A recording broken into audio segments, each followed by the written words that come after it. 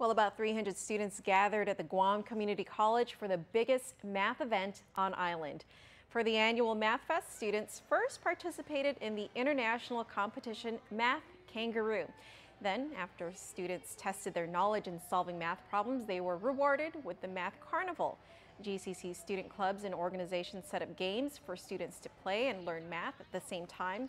For example, they had displays where they had to answer math problems in Japanese, go fish for answers to math problems, answer math problems to advance in a bunny hop, or for the older students, learn how to use Microsoft Excel to solve math problems. It's so fun. Awesome too. Okay, and what game would you say is your favorite?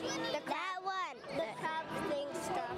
Oh, what did you have to do? We had to get a crab, then we put it on the side, and whoever goes to the line first, they won and they get a medal.